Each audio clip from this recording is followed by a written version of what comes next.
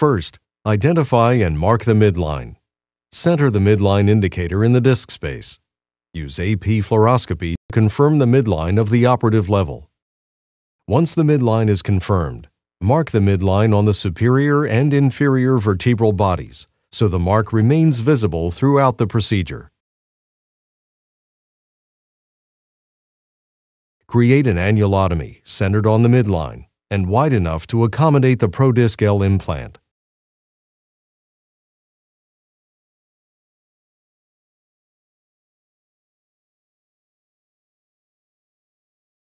Use the bone elevator to separate the disc from the end plates.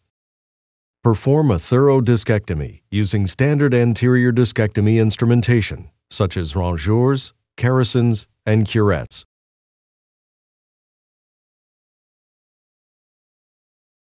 The goal of a total disc replacement discectomy is to free posterolateral corners of disc material and to completely expose the posterior longitudinal ligament. Under fluoroscopic control, insert the vertebral body spreaders to the posterior margin of the vertebral bodies. Gradually remobilize the motion segment. Place the spreader on one side to facilitate the discectomy on the contralateral side.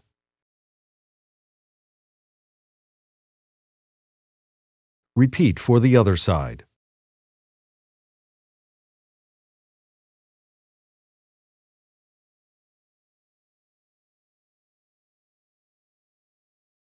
Remove the cartilaginous end plates to bleeding bone, taking care to not compromise the integrity of the bony end plates. The posterior annulus should be completely exposed and resected as necessary to expose the posterior longitudinal ligament and to remobilize the segment. Release the posterior longitudinal ligament by scraping a curved curette along the posterior border of the vertebral bodies. If posterior remobilization cannot be achieved after the posterior longitudinal ligament has been released, the posterior longitudinal ligament may be transected or completely resected. Use a vertebral body spreader on each side of the disc space. Distract to ensure that the remobilization is balanced. Once a thorough and meticulous discectomy and remobilization has been completed, the disc is ready for ProDisc-L implantation.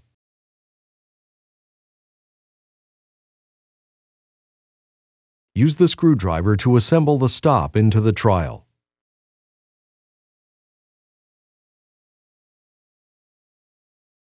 Ensure the stop is fully seated in the trial. Connect the trial handle to the shaft of the trial by pulling back on the flange. The handle locks onto the shaft of the trial implant.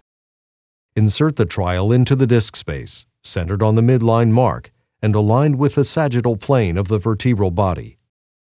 Advance the trial to the posterior margin of the vertebral bodies with the slotted mallet.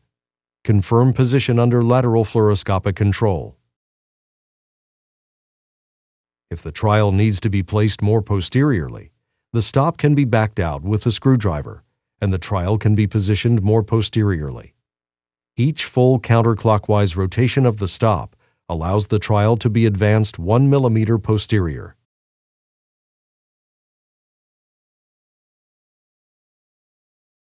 Remove the handle from the trial. Slide the chisel corresponding to the trial height onto the shaft of the trial.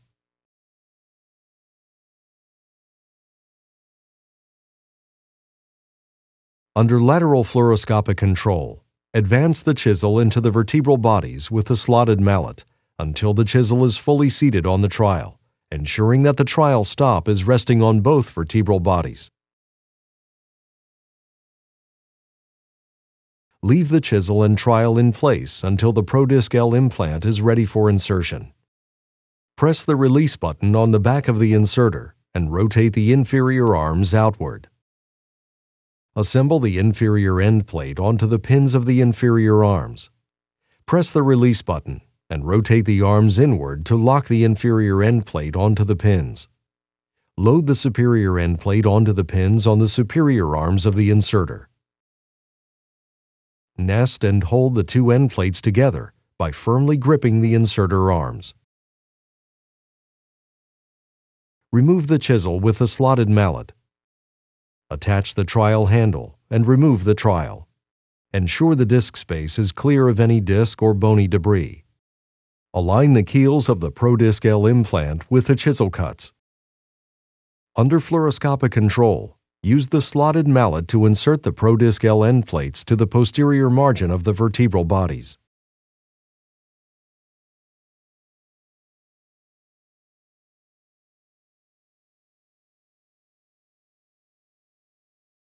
Insert the polyethylene inlay into the grooves in the inferior arms of the inserter, with the dome up and dome up. Let the polyethylene inlay fall to the first ball detent. Assemble the distractor to the inserter. Under fluoroscopic control, use the thumb screw to fully advance the distractor. Verify that the posterior edge of the end plates have separated from each other to ensure adequate clearance of the polyethylene inlay. Insert the inlay pusher into the same grooves in the inferior arms.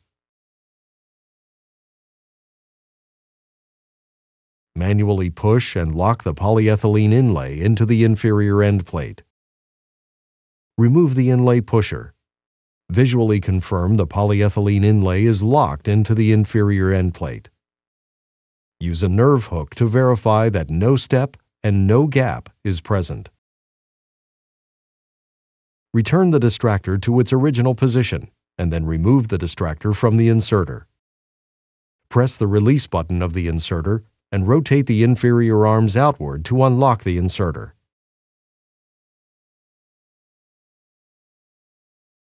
Gently remove the inserter from the ProDisc-L implant. Verify final implant position with lateral and AP imaging.